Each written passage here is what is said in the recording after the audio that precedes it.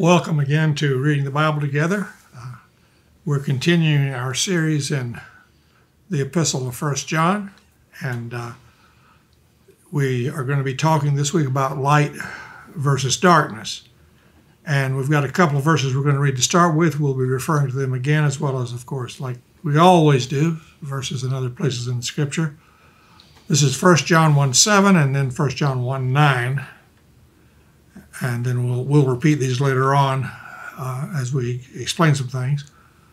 1 John 1:7, but if we walk in the light as he himself is in the light, we have fellowship with one another, and the blood of Jesus, his Son, cleanses us from all sin. In 1 John 1:9, if we confess our sins, he who is faithful and just will forgive us our sins and cleanse us from all unrighteousness. And of course,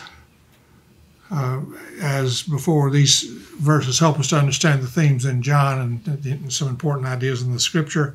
And light and darkness are, the contrast between light and darkness are important themes in the Bible. And it's very clearly set out in the first verse today. If we walk in the light as he is in the light, then we have fellowship with each other and are able to enjoy the blessings of Jesus' salvation and sacrifice for us. God's light comes to us through Jesus. God's light shines on Scripture to help us see the truth more clearly. God's light shines on the world to help us to see what the world is really like. God's light shines on ourselves to help us see ourselves as God sees us. But of course, Satan, who is called the Prince of Darkness, does not want us to see. So everything is done from his side to obscure the light. But as the Scripture says, if we walk in the light as he himself is in the light, we have fellowship with one another, and the blood of Jesus Christ, his Son, cleanses us from all sin. So, are we tempted sometimes to dismiss this idea of there being true lines between darkness and light in the modern world? Or maybe we're tempted as we watch the news and we hear about all the evil things going on, that the darkness has run so rampant that everything is beyond hope.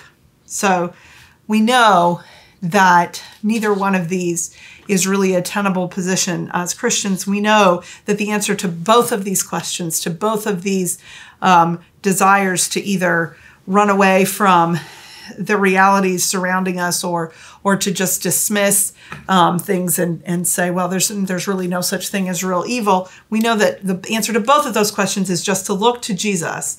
And actually, so does John.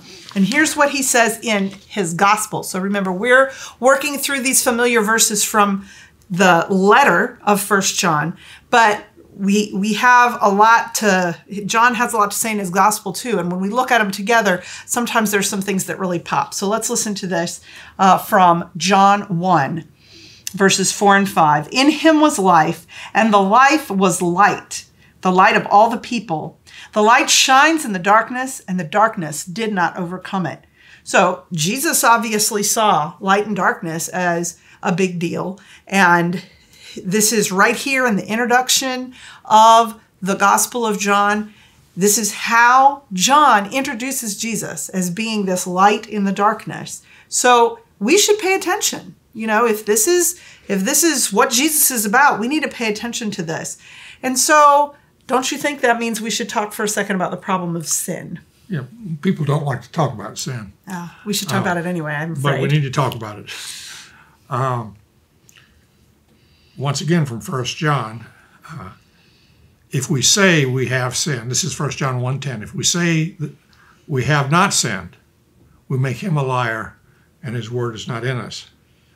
In both the gospel and in his letter here, John is stating clearly that there's a right way and a wrong way to choose how we ought to live. And so, of course, God is light, we choose the light and not the darkness. And this can seem kind of daunting, but we say we need to understand what it says. if we say we have not sinned, we make him a liar, and his word is not in us. So it is a problem we have to deal with. God is light, and in him there's no darkness at all. We're supposed to walk in the light, and the problem that we call sin is we aren't always walking in the light, and that's what we need to address, and that's what God needs to address through Jesus working in us. So, what we have to do, well, the first thing we have to do is read the whole thing together, because we know that these wonderful verses from John are very inspiring, but when they're ripped out of their context, they lose so much of their strength. So let's put this all together, starting in verse 5. This is the message we have heard from him and proclaimed to you, that God is light, and in him there is no darkness at all. If we say that we have fellowship with him while we are walking in darkness, we lie and do not do what is true. But if we walk in the light, as he himself is in the light, we have fellowship with one another. And the blood of Jesus, his son, cleanses us from all sin. If we say that we have no sin, we deceive ourselves, and the truth is not in us. If we confess our sins, he is faithful and just to forgive us our sins and cleanse us from all unrighteousness. If we say that we have not sinned, we make him a liar, and his word is not in us. Note that when John mentions that we have all sinned, he doesn't say, so go off in a corner and be ashamed of yourselves and it's all over. He's not beating on us. He doesn't say it's not a problem either, because it is a problem, but he sets out the solution. If you have sinned, Jesus has the answer. Jesus died for you. Accept it and get on with it. Get on with doing the work that he has laid out for us. If we understand this idea and we don't take it lightly, but also don't waste time moaning about it, we can really be stepping into God's kingdom, God's solution, and the plans that God has for us. And look at what's being offered. God's offering fellowship with us, but he's pure. So we need to be pure. He's faithful. So he's going to forgive our sins as he's promised. And he promises both in the Old and New Testament to forgive our sins. And he's just. He's accomplished this not by just ignoring the problem, but by giving us Jesus. And so through his death and resurrection on the cross, now we can be cleansed from that unrighteousness and be having fellowship with him in purity and walking in the light and doing his work for his kingdom. So we're going to just focus in on a couple of passages, one from the Old Testament that talks about how God is faithful, and one from the New that talks about how God is just, and how that ties together. Now, this passage from the Psalm 32, is talking basically about forgiveness. Now, we usually think of forgiveness in the New Testament in terms of what Jesus has done, but it's very evident in the Old Testament and the Psalms as well. And this is a person who's been forgiven, and it outlines a struggle that this person's gone through to acknowledge his sin and transgression and then seek forgiveness. This is Psalm 32. Happy are those whose transgression is forgiven, whose sin is covered. Happy are those to whom the Lord imputes no iniquity, and in whose spirit there is no deceit. While I kept silence, my body wasted away through my groaning all day long. For day and night your hand was heavy on me. My strength was dried up as by the heat of summer. Then I acknowledged my sin to you. I did not hide my iniquity. I said, I will confess my transgressions to the Lord, and you forgave the guilt of my sin. Therefore, let all who are faithful offer prayer to you in a time of distress, and the rush of the mighty waters shall not reach them. So this all revolves around verse 5. I acknowledged my sin.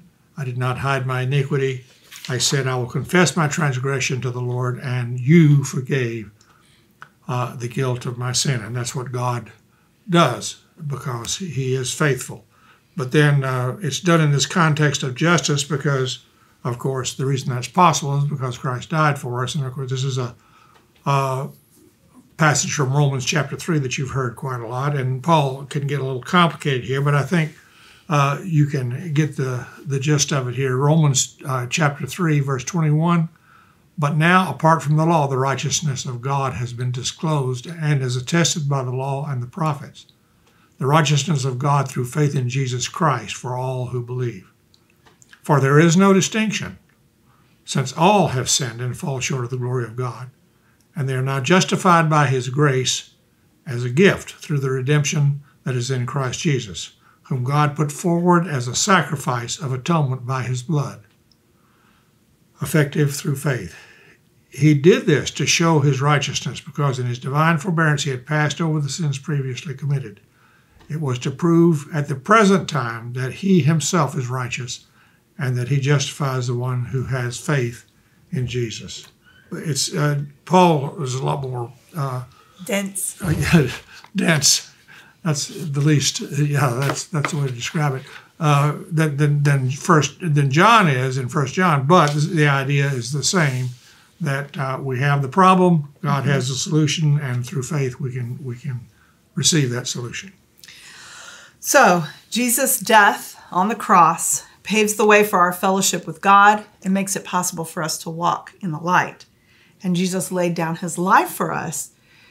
And that's actually what we will be discussing next week. But before we leave, let's hear our verses one more time. If we walk in the light as he himself is in the light, we have fellowship with one another, and the blood of Jesus, his Son, cleanses us from all sin.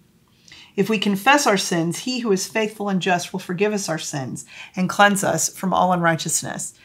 We know these verses. We've heard them over and over again. But as usual with this series, we encourage you to read them in their context. Read through at least the first chapter or maybe the whole book of 1 John. It's very short. It doesn't take very long. And enjoy the ideas that these verses spread throughout that book of 1 John. So once again, Jesus has laid down his life for us, and that's why this is able to happen, and that's what we're going to be discussing next week. We hope to see you then.